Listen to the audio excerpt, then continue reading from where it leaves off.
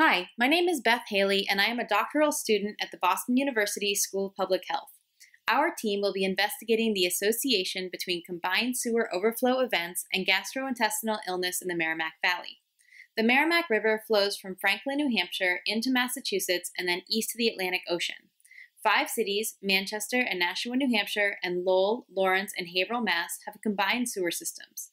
Household sewage, stormwater, and industrial waste are collected in a common pipe that flows to a wastewater treatment facility.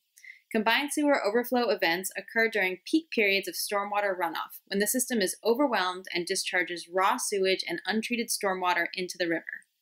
Combined sewer systems exist in over 800 cities in the U.S., but we will focus on the Merrimack Valley region because several communities get their drinking water downstream of CSO outfalls, and many people recreate in the river, potentially exposing them to harmful pathogens. Thank you to the IOC for support of this project.